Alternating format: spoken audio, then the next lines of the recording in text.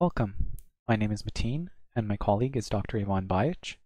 Today we are going to be discussing a new library called ColliFlow that can be used to execute collaborative intelligence graphs. So first we're going to introduce the idea of collaborative intelligence.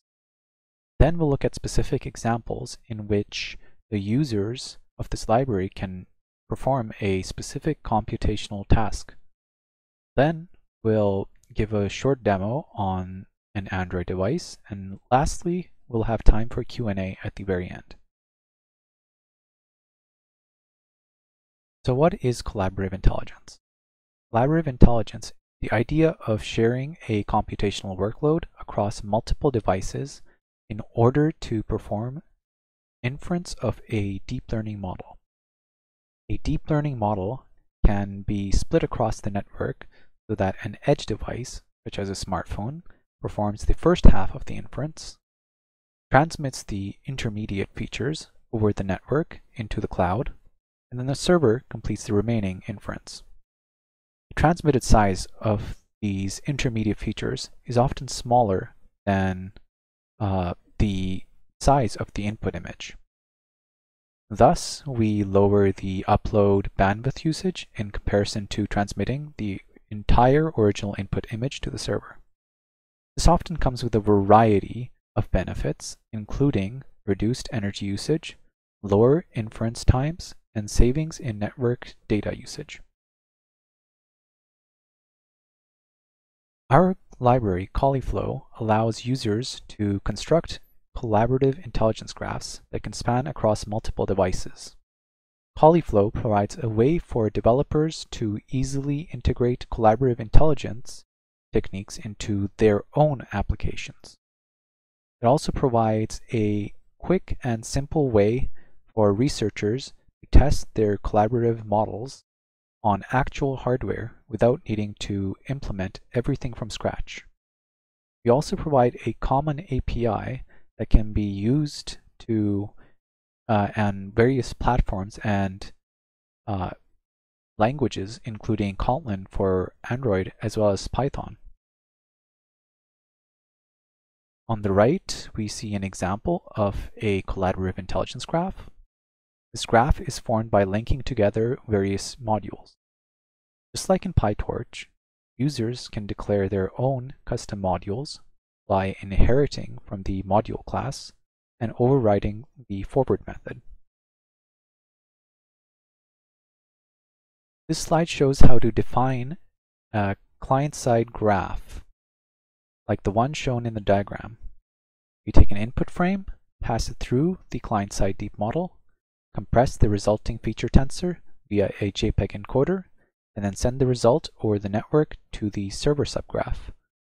The definition for this server subgraph will be shown on the next slide. Notice the way in which the graph is constructed within the code. Modules are linked together by a functional API in a style similar to popular deep learning frameworks such as PyTorch and Keras. Now we define the server subgraph, which is visualized by the cloud in the diagram. This can be done directly from within the client-side code itself. The server receives the compressed JPEG encoded feature data from the client and then decodes it.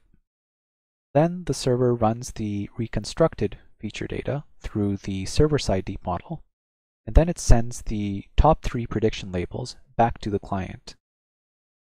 Although we can define this subgraph within the client-side code, the server-specific modules must be implemented on the server itself. Finally, we put it all together. Here we show how we can push frames from a video source through the client graph. The resulting prediction labels are then printed to the output.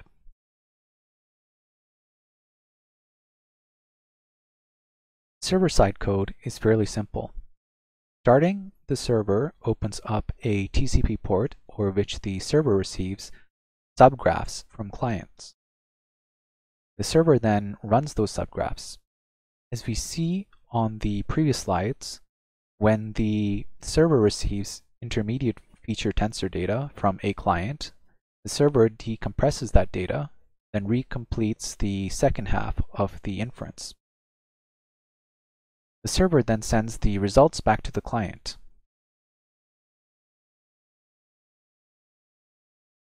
Next, we look at a demo on an Android device.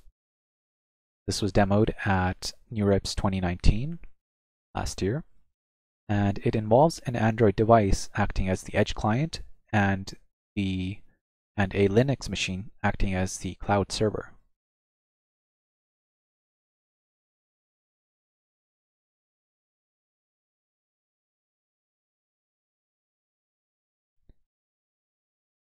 With ColliFlow, users can define collaborative intelligence graphs via a functional API, run them across a network, use reactive extensions to represent observable streams of data, and use built-in modules for feature tensor data compression and transmission.